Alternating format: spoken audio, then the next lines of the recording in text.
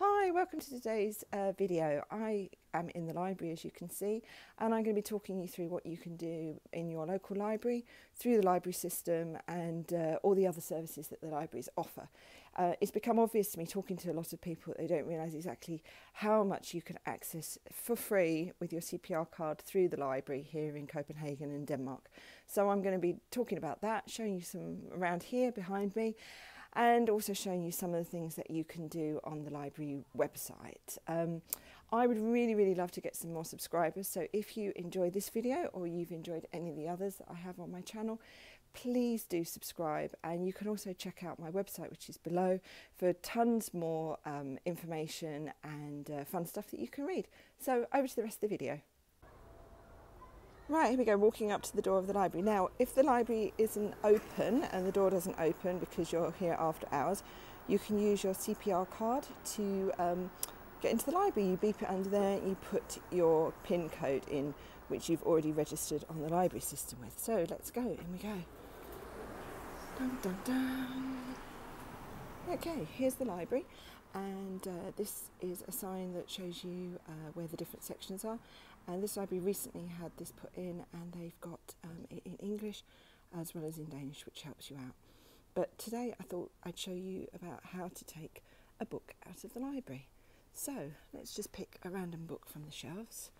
It's great here. The librarians spend a lot of time, and they put special displays on, depending on what the season is.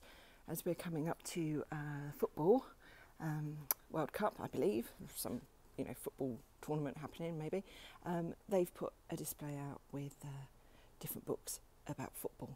That display over here last week was about doing different things for the summer, and it's been pretty much decimated. So let's head over to where we're going to check out a book. So it very clearly says checkouts and returns. Now, if you're in a different commune, you may find that it looks a little bit different for you, but I think the system is more or less the same wherever you are. Now, I didn't prepare myself and get my CPR card out, so I will do that one-handed. So you need to have your CPR card, which you would have registered with the library, but I'll talk you through that later. So we're going to take a book out. Now, this is all in Danish, so for convenience, I'm going to change it to English. And we want to check a book out, so we do check out. Then you beep your CPR card, and you enter your PIN number, and there it says place your items on the tabletop. So here's my item placed on the tabletop, and it says it's checked out.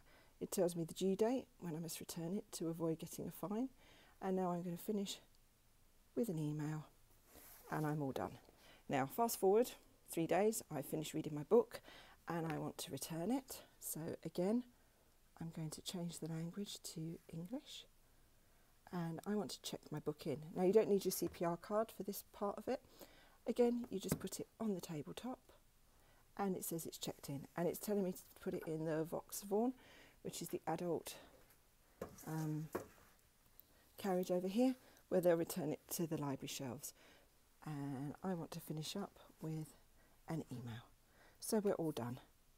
Sometimes it will tell you to put it in the black box, which is this here, and that's if the book has been reserved by somebody else, and it goes back into the library system. The libraries also do a lot of community events. Our library here has a newsletter. It also runs a free Give Up Smoking course. They have magazines, newspapers, fast Wi-Fi in here, but they've also got this great leaflet about Copenhagen libraries.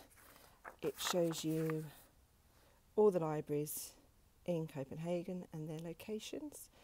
It's also got where you can contact them, the website, telephone number, email if you want to contact the library. It explains what you can do in the library, which is a lot more than just take out books, and also what you can do online in the library. So this is part one of the video about the libraries. Part two, I'm going to talk you through the actual online system. So until then, bye for now.